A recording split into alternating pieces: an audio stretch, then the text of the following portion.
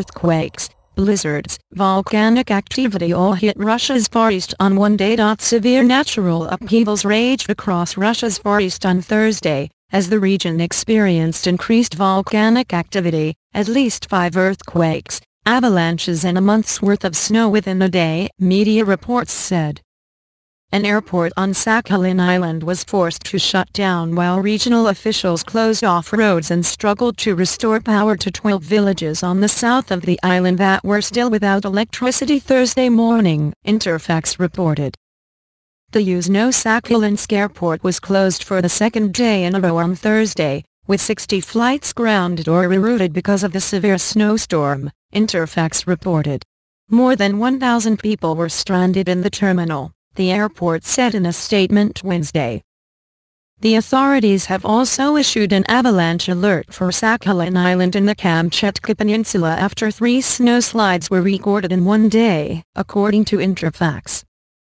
Nobody was injured in the relatively small snowslides, which were less than 60 cubic meters in volume, a spokesperson for the local road authority was quoted as saying.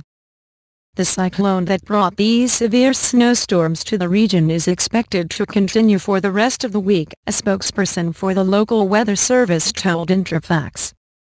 4 earthquakes rattled the Sakhalin region in just one day, with the strongest one on Thursday morning reaching a magnitude of 5.2 at its epicenter in the Pacific Ocean, Interfax reported, citing the local seismic station. Another 5.4 magnitude earthquake was reported in Kamchatka, according to Interfax. In a further demonstration of the force of nature, the Sakhalin volcano in Kamchatka emitted an immense plume of volcanic ash on Wednesday, which drifted northwest over unpopulated areas. The regional branch of the Emergency Situations Ministry said in a statement, Interfax reported.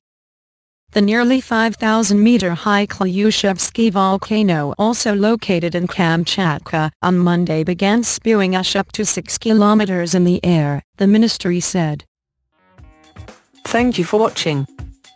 Please subscribe to us on YouTube, Facebook and Twitter.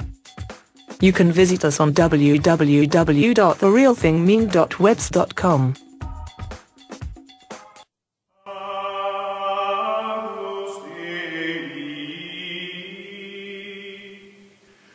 We